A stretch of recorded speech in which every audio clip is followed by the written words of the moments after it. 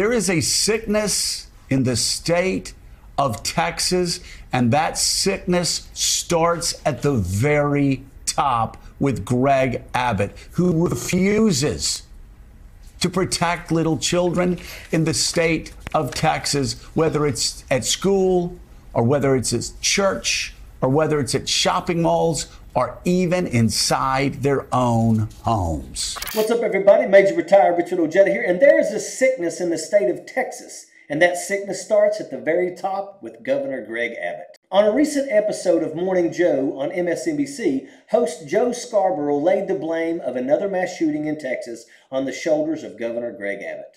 Scarborough was outraged that Abbott would focus on a family's immigration status over the fact that 5 people were killed, execution style, in their own home by someone who shouldn't have had an AR-15.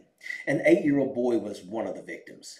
Greg Abbott is despicable to imply that this family is somehow not worthy of grief because they were illegal immigrants. Little children are being shot in their own beds, and Greg Abbott wants you to think that it's somehow their own fault.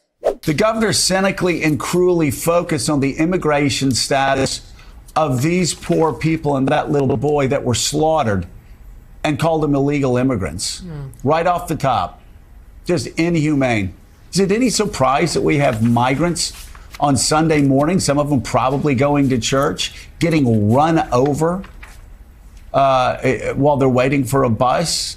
Scarborough asked, with all of the hate in Texas, is the violence directed at illegal immigrants any surprise? 8 people were recently killed outside of a migrant shelter in Brownsville, Texas. The crash happened just days before a Trump immigration restriction, Title 42, was set to expire. Title 42 was created to address public health and social welfare concerns. It granted the government the ability to take different emergency actions to stop the introduction of diseases.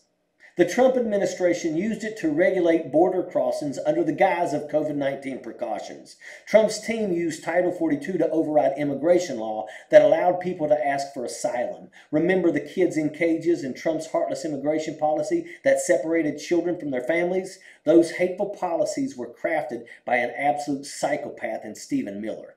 So what we are doing is we are deploying today a new Texas Tactical Border Force made up of elite National Guard who are specifically trained for one thing, and that is to identify areas where illegal immigrants are trying to cross the border and to fill that gap and to repel them, to deny them access to entry into the United States. Abbott announced that a new Texas Tactical Border Force would be deployed to hotspots along the United States-Mexico border. He said that they will have the equipment and tools they needed to be effective. Abbott promised boats in the water and night vision capabilities to combat Joe Biden's eliminating Title 42. Morning Joe nailed it when he called Abbott's leadership weak and that he refuses to protect little children, whether it is at a school, church, shopping mall, or even inside their own homes. And yet, unfortunately, there was more killing in Texas. A gunman killed 8 in an outlet mall in Allen, Texas. Investigators are examining a social media profile that is filled with rants against women and praising Hitler. The gunman allegedly had posts about guns and ammunition. It's reported that he even went to the mall ahead of time to plan out his attack. We're also learning a bit more about his background, with several senior law enforcement officials confirming that he did interact with neo-Nazi and white supremacist content online, that he may have posted some of that content and that he also read through some of that content. So learning a little bit more there. Officials still are not saying anything about a specific motive yet, but we also know that found on him was a patch that is related to white right-wing extremism. Mauricio Garcia, the Texas mall shooter profile, had been found on a Russian social media site. He allegedly had posted photos of Nazi tattoos and reconnaissance photos from the outlet mall. The Dallas Morning News urged the Texas governor to do something about gun violence. Greg Abbott, 8 more innocent people were killed. This time it was at a shopping mall. They were there simply going about their day when a man got out of his car and sprayed men, women, and children with bullets. The editors wrote that there is nothing conservative about refusing to acknowledge evidence or give voice to the true nature of a problem. The people who are dead are not dead because of just one twisted individual.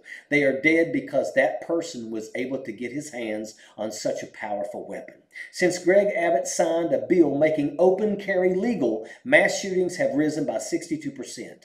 Folks can open carry without a permit or license. Greg Abbott has blood on his hands. There is a sickness in the state of Texas, and that sickness starts at the very top with Greg Abbott, and that's a fact. Sappers clear the way, airborne all the way.